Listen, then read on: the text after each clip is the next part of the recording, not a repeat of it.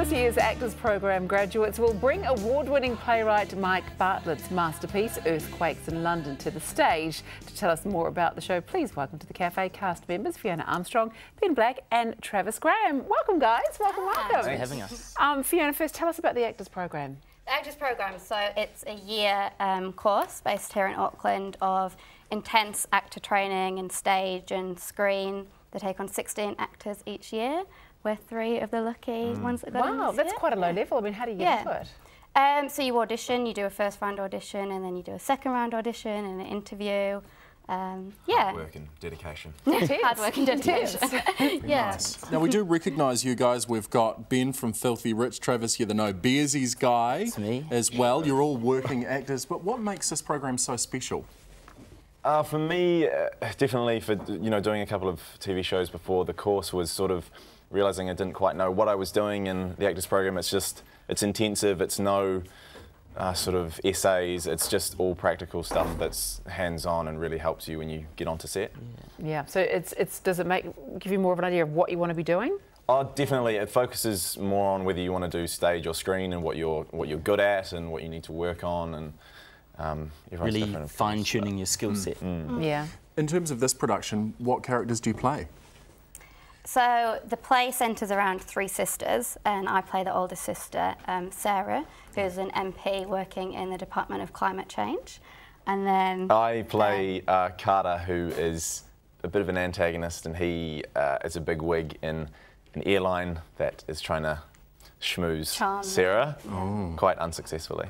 And I play Colin, Sarah's husband. Okay. Now, 2 things interesting about this play, called Earthquakes in London, but you've made it a bit more local, haven't you? Yes. That's right. Yes, yeah, we've localised it. We've taken out the London part, and just so it doesn't draw you out of the narrative, to making references. And the other thing was, it's in its original form, it's a long play, isn't it? It's like nearly 3 hours long. Has that been addressed? Yeah. The director got the pen out and did a bit of editing. To slash up. Well, that's great, Bring it because down. nearly 3 hours, very long time. Yes. Yeah. A long time to sit still. There's also but it's enjoyable. Absolutely. And, those things, progression does happen like that, and it makes it better for the audience and sometimes for the actors, I guess. There is an environmental message in this. Tell us about that.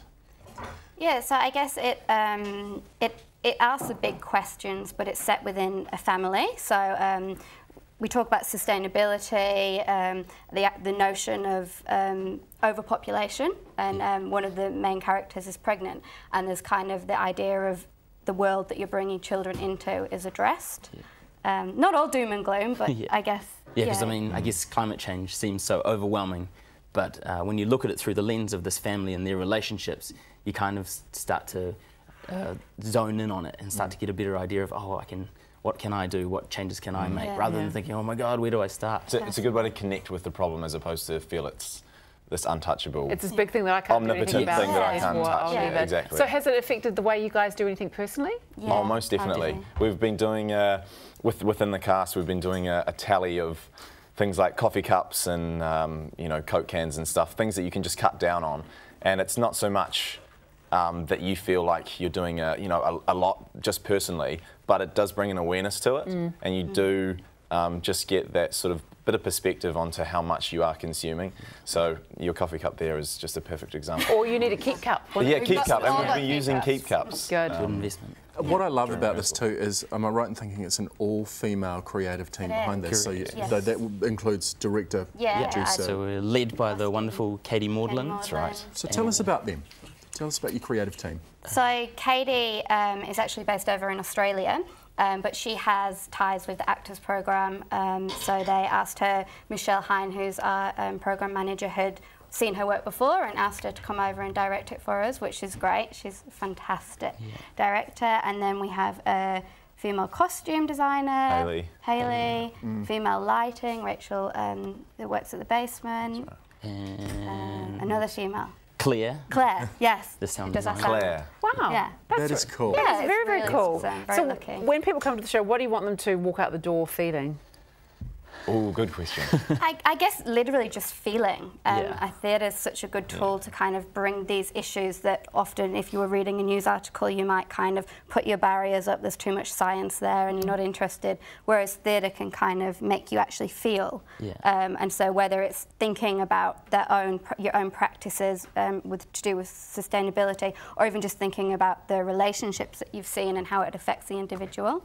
Wow. Yeah. So obviously, you guys are working actors. You do stuff that's incredibly rewarding from the sounds of this production. But what's the future looking like in terms of work? Anything on the horizon? I love as well? asking actors. Yeah, it's such a difficult one to answer. Yeah, going back to my hospitality job and just waiting tables again. Do you want to take that one? Well, I guess we're going out into the industry, so it's auditions and hopefully meeting the people that we've been working with this year, still creating our own theatre. We're pretty big on creating our own work as well, so you don't just have to wait for the phone to ring. Ben's going. I'm lucky enough to have a few things lined up, Yeah. but that's the nature of the beast, is that it is just luck at the end of the day. And hopefully some comes, you know, these two's way.